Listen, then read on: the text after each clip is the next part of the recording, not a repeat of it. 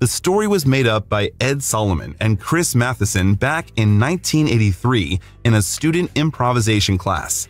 Based on the staging, they wrote the script in just 4 days, meeting in local coffee shop. Initially, Bill and Ted's Time Machine was supposed to be a Chevy van, but the producers were afraid of the similarity with the DeLorean from Back to the Future and replaced the machine with a phone booth. Bill and Ted's Excellent Adventure became a cult classic.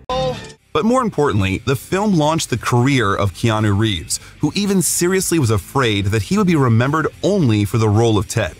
That character really strongly influenced his image in the press and the reaction to his game at first.